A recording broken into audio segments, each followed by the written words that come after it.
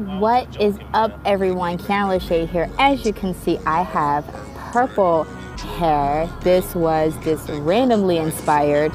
So I dyed my hair yesterday and I am loving this color. I've had the same brownish, light blondie kind of hair for years, and I was like, I want a change. I want something different. I want something that speaks to my personality. Okay, something bright, something vibrant, something different, something unique. Okay, but anyways, we're not here to talk about my hair. I am here to talk to you about the intensive that I had with Stefanie, and Lord knows I'm going to butcher her last name, even though it's only like 5 letters. Stefanie Arroyo, Arrryo. Yeah. Okay.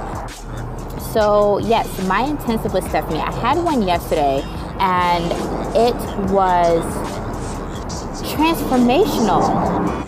My intensive with Stefanie was so transformational. You know, I gained so much insight. And the one thing that I absolutely loved was the fact that she reassured me that the content that I was putting out was great quality content. And that's something that as content creators, we kind of have that concern, like on a daily basis. Like we're like, you know, okay, is the content that I'm putting out great? Is the content that I'm putting out useful?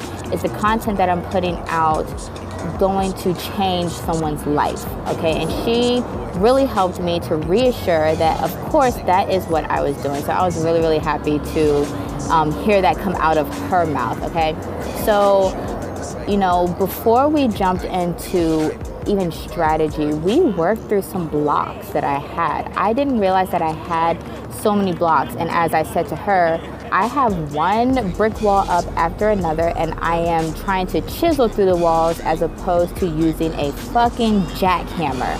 Okay, so Stefanie was able to give me some resources for me to be able to consume after our intensive that's really going to benefit me on so many levels.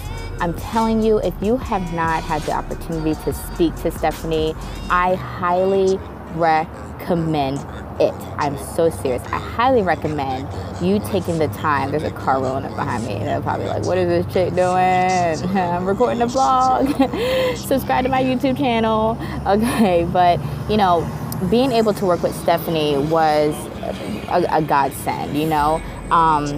I've spoken to some other coaches before, and I really don't think that any of them have had the impact on me the way that Stefanie did in the 2 hours that we had together. It was just so, like, I'm trying to put it into words, and I'm forever thankful and so grateful for the time that I had with her. Okay, so if you have not had the opportunity to talk to Stefanie, go do that. I'm going to link to her Facebook page in the description box, so that way you can go check her out, send her a message, say Kiana sent me. Okay, but don't say it like that. And so something else that Stefanie really helped me to work through was recognizing that I was not putting my content where the people that I really truly wanted to serve were at, right? Of course, I have a Facebook group. I always link to my Facebook group and my videos descriptions. But you know, I was more focused on trying to be diverse, right? But not realizing that some of the messages that I have are for women of color, right?